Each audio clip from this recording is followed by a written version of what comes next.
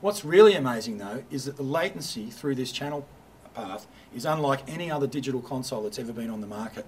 In fact, if we go through every stage of processing physically out of the system and then come back into the system and go through every one of its processing nodes, the latency on the system is less than 0.33 of a millisecond during a 48 kilohertz project. If you go to 96K, it halves to 0.18 of a millisecond.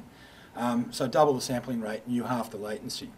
In fact, it's actually fixed at 16 samples. If you don't believe me, Cliff, prove it. I'll show you. So if I arm this channel here, which you would have seen has got all its dynamics in, all its EQ in place, I'm going to go out through an auxiliary, back in through another channel, and when I play both of them together, you'll be able to hear they're perfectly in phase. So that's armed the record channel.